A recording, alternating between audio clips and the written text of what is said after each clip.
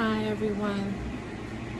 So today has been a rough day for me because it's Sunday, and for all you mamas out there or parents or caregivers, how many of you have rough time on Sunday? I feel like I always set my expectations really high. Every Sunday I seem to disappoint myself because I'm just so tired. Right now I am rocking my little one, who is taking what we call a contact nap. That's a whole nother story. This is what she loves.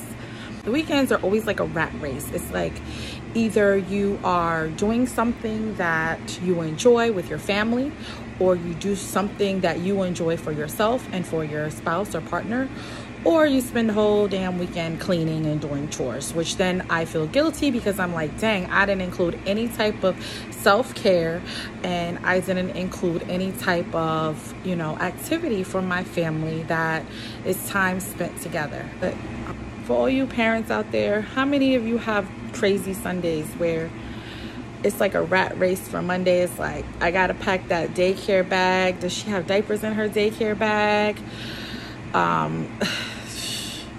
Do we have groceries in the house?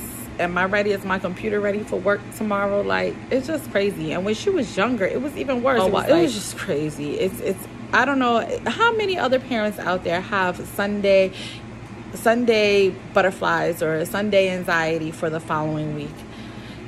Please let me know. Leave me a note in the comments below. How do you get through Sundays preparing for Monday without having an anxiety attack or being overwhelmed?